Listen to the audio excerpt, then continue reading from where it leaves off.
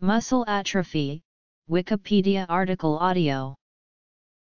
Muscle atrophy is defined as a decrease in the mass of the muscle.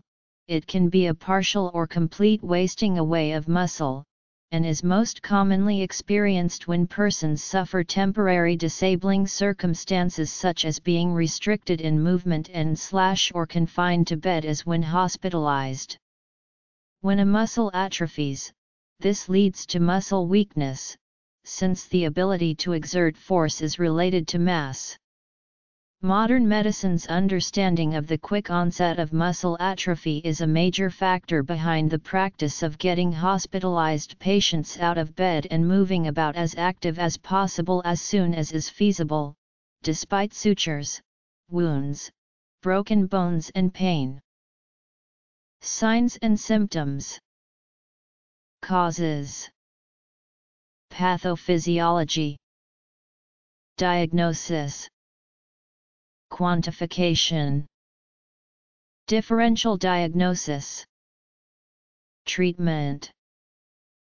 Hibernation. Notes.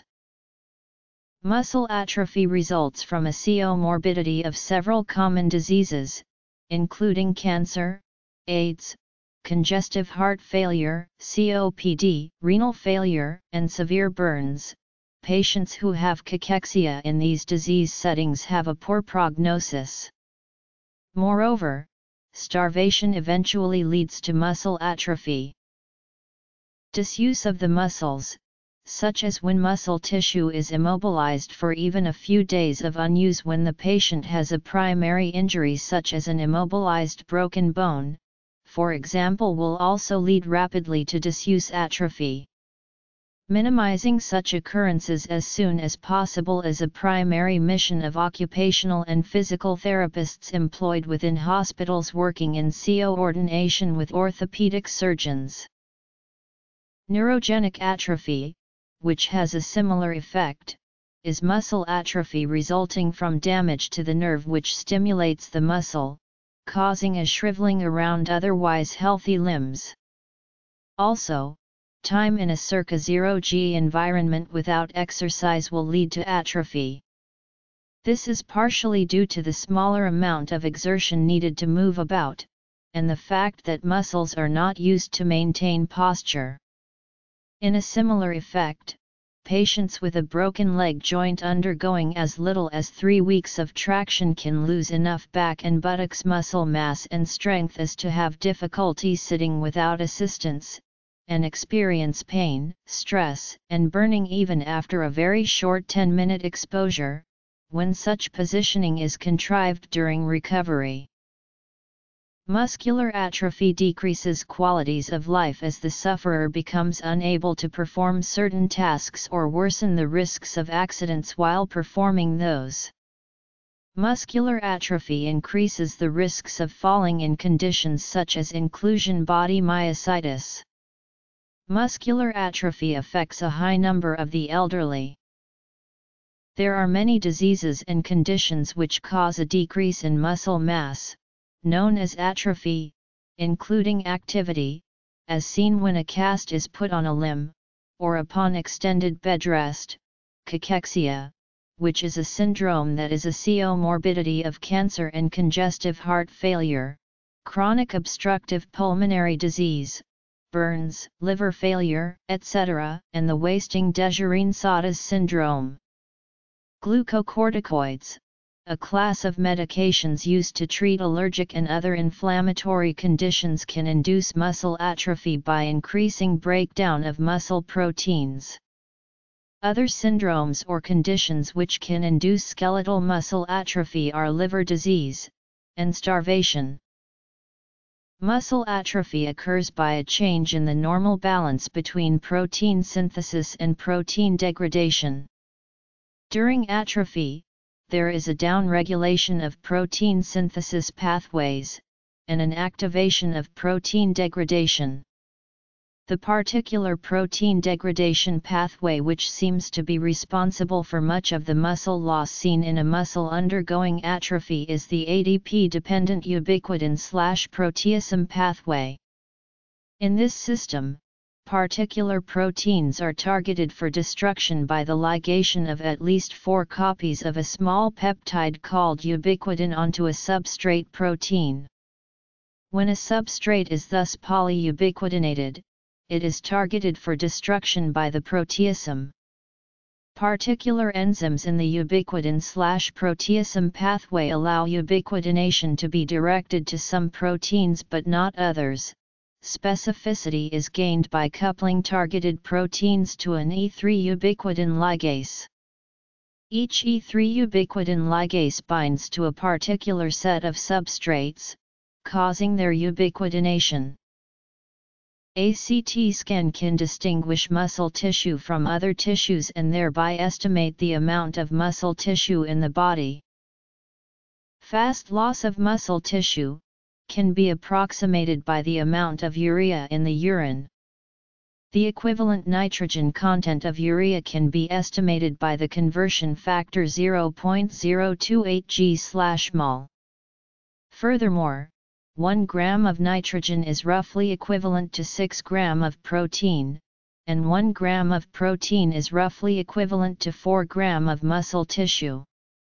Subsequently, in situations such as muscle wasting, 1 mol of excessive urea in the urine roughly corresponds to a muscle loss of 0.67 gram. During aging, there is a gradual decrease in the ability to maintain skeletal muscle function and mass. This condition is called sarcopenia. The exact cause of sarcopenia is unknown, but it may be due to a combination of the gradual failure in the satellite cells which help to regenerate skeletal muscle fibers, and a decrease in sensitivity to or the availability of critical secreted growth factors which are necessary to maintain muscle mass and satellite cell survival. In addition to the simple loss of muscle mass, or the age-related decrease in muscle function, there are other diseases which may be caused by structural defects in the muscle, or by inflammatory reactions in the body directed against muscle. Muscle atrophy can be opposed by the signaling pathways which induce muscle hypertrophy, or an increase in muscle size. Therefore, one way in which not exercise induces an increase in muscle mass is to downregulate the pathways which have the opposite effect. Beta-hydroxybeta-methylbutyrate, a metabolite of leucine which is sold as a dietary supplement, has demonstrated efficacy in preventing the loss of muscle mass in several muscle wasting conditions in humans, particularly sarcopenia. A growing body of evidence supports the efficacy of HMB as a treatment for reducing, or even reversing, the loss of muscle mass, muscle function, and muscle strength in hypercatabolic disease states such as cancer cachexia. Consequently, as of June 2016, it is recommended that both the prevention and treatment of sarcopenia and muscle wasting in general include supplementation with HMB, regular resistance exercise, and consumption of a high-protein diet. Based upon a meta-analysis of 7 randomized controlled trials that was published in 2015, HMB supplementation has efficacy as a treatment for preserving lean muscle mass in older adults. More research is needed to determine the precise effects of HMB on muscle strength and function in this age group. Since the absence of muscle-building amino acids can contribute to muscle wasting, amino acid therapy may be helpful for regenerating damaged or atrophied muscle tissue. The branched-chain amino acids or BCAAs are critical to this process, in addition to lysine and other amino acids. In severe cases of muscular atrophy, the use of an anabolic steroid such as methylandrostenedione may be administered to patients as a potential treatment. A novel class of drugs, called SARM, are being investigated with promising results. They would have fewer side effects, while still promoting muscle and bone tissue growth and regeneration. These claims are, however, yet to be confirmed in larger clinical trials. One important rehabilitation tool for muscle atrophy includes the use of functional electrical stimulation to stimulate the muscles. This has seen a large amount of success in the rehabilitation of paraplegic patients.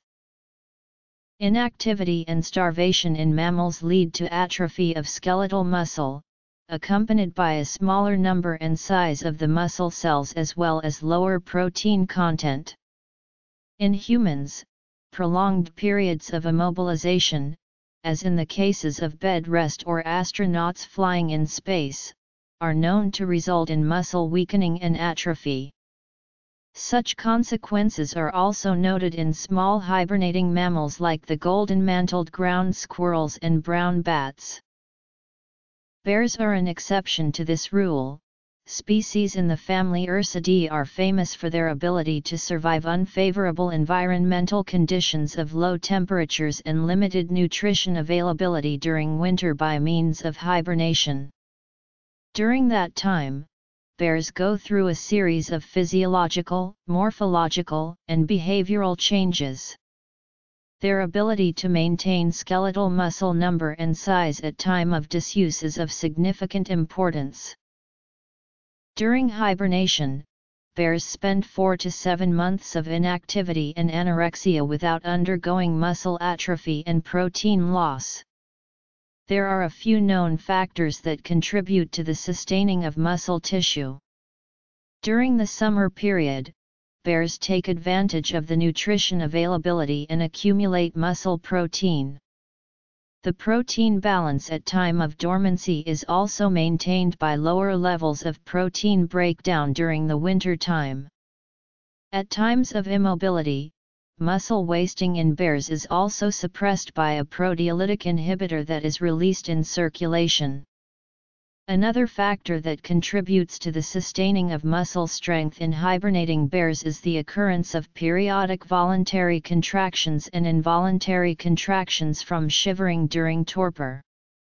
The 3 to 4 daily episodes of muscle activity are responsible for the maintenance of muscle strength and responsiveness in bears during hibernation.